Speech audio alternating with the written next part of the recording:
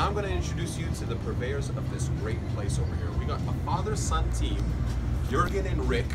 Side fun fact about them, their favorite music is hip-hop. They love R&B.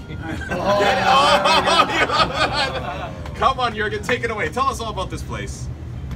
Well, this place started 22 years ago. That's the first time we went into retail.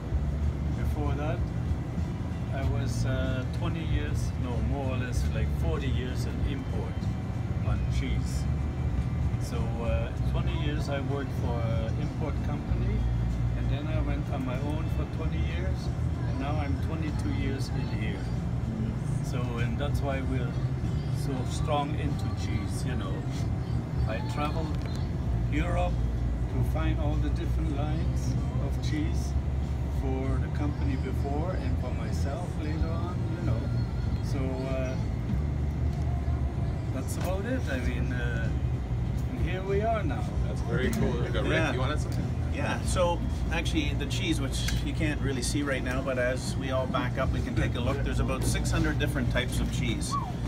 600? And there's over 600 different varieties, so particularly now before Christmas. Our focal point is to expand the variety of the cheese. However, given my father's history, we have a lot of connections directly in Montreal as well, so we bring a lot of cheeses over and we can move. We have access to certain cheeses at prices that the retailers don't.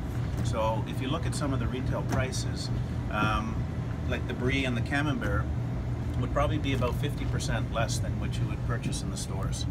And our survival is basically getting it out the front door as fast as we can. And we work with all different importers, different local manufacturers. I have Tor back there. He's getting now into buffalo milk as well. So we're going to be expanding into some unique cheeses such as, which he's going to fill you in a little bit more later. But Brie made with buffalo milk, blue cheese with buffalo milk. You can fill them in a little bit more on that later, Tor. But yeah, we're in an industrial area, so focal point is we want to turn volume. That's it. We have one location, and we're here right now. We've had traditionally, as you can tell by a lot of the products, a lot of European foods, which my father sort of introduced when he started the business.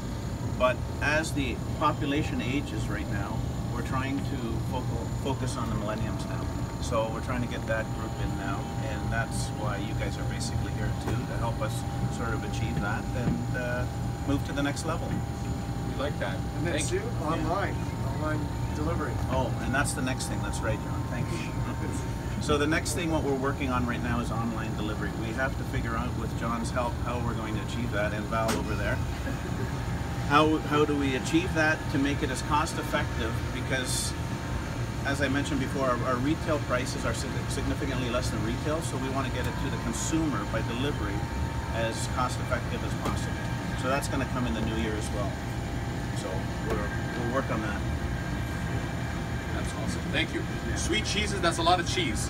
Unbelievable that it's like 600 different kinds here, people. So yeah, feel free to come and talk to Rick, talk to Matthew, talk to Yurgen. You can even talk to me if you want. I'm still here.